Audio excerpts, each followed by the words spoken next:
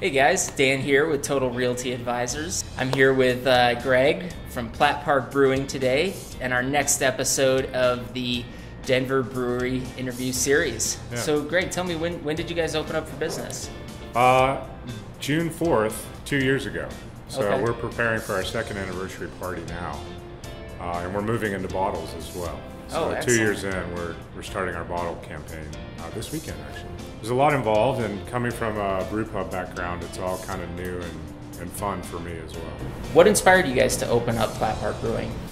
You know, when you look at the map of Denver, we have quite a few breweries on the Front Range, but there weren't any in this area. And, you know, I have a love for Denver, but especially sort of the south side. I don't live very far from here, and it just seemed like the right place at the right time. Sure. And then this building became available, and it just is a magical place, this neighborhood, Yeah. and this time, right now. So it became kind of a no-brainer. Then it became, okay, we have the building, we have the location, we have the neighborhood, we have everything that we like. How do we transition from, dreams Sure. to reality?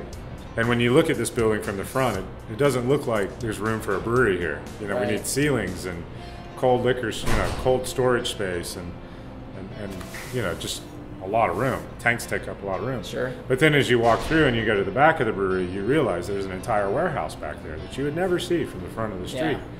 So when you guys started, how did you get your brewing equipment? Did you guys buy new, or did you? Absolutely.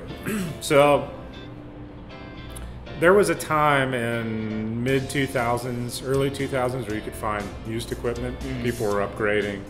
I helped a friend of mine in Texas kind of go through some old equipment from St. Arnold because they were getting too big, and he was just starting out. But the current climate for brewing in the United States is there's no more used equipment. It's gone. So you might be able to find a tank here, a tank there, but to actually cobble together an entire brew house, it's almost impossible today. So we did buy new. We went with a manufacturer out of California, whom I had previous experience with. It takes some time. I mean, it takes about 4 to 6 months to get your get all the brewery put equipment, together sure. the way you want it put together.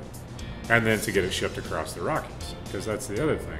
I think probably 95% of American manufacturing for brewing equipment is on the West Coast. Okay. So Greg, tell us a little bit about your yeast. Do you keep live culture, or do you start with virgin yeast each time? Both, actually. Okay. Yeast is interesting because at the level we're brewing at, which is kind of the micro level, less than 5,000 barrels a year, we have lab equipment. We take a look at our yeast. We make sure it's healthy before we use it. But we don't really have the ability to produce it or propagate it, right? We don't have those sorts of laboratory equipment available to us. So we're really dependent on an independent lab, a third party, to produce a pure culture, to send that culture to me, and then we will use that culture in the brewery. Right now I'm on about generation 10. So Okay. we don't buy a pure pitch every time we brew a beer, but we find the right beer, we buy a pure pitch, we ferment that beer out, and then we harvest it. So we will try to continue to harvest it. And as long as the yeast appears happy, it does what it's supposed to do under the microscope, we'll continue to reuse it. So what's your flagship beer or your best-selling beer? We actually have two. We have two that kind of duke it out every week. It's the IPA, Tropic Snow Dance. We use a hefty dose of mosaic hops in there, which are very popular right now. It's a very kind of true to recipe, sort of San Diego IPA. And then our vanilla cream ale. So two opposite sides of the spectrum. One, that's interesting. One very malty and based on a flavor that's not beer, vanilla. And then one that is very hoppy and true to form for kind of where America's at in the beer scene in 2016. Okay. Those are definitely our two flagships. We have 4 beers here at the tap house at all times. Faded Pale Ale, that's probably the brewer's favorite because it is a lower alcohol.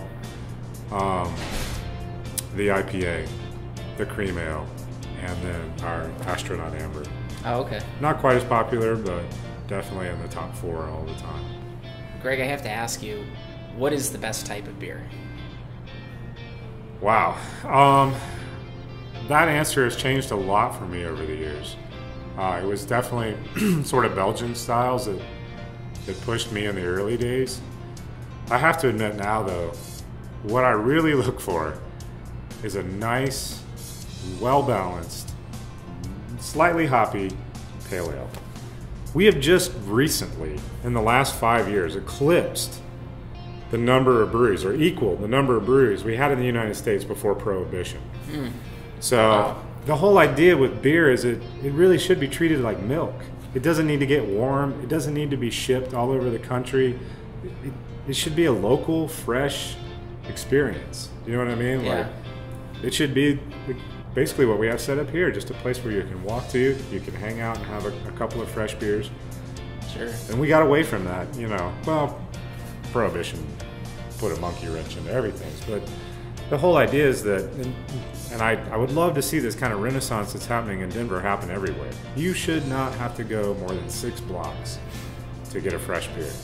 Well, thanks for talking with us today. You're welcome. Pleasure. Guys, make sure to subscribe to us on YouTube. Also, like us on Facebook so you can see the future episodes of the Denver Brewery series. And definitely come in and check these guys out at Platt Park Brewing. Enjoy a beer. Cheers. Cheers.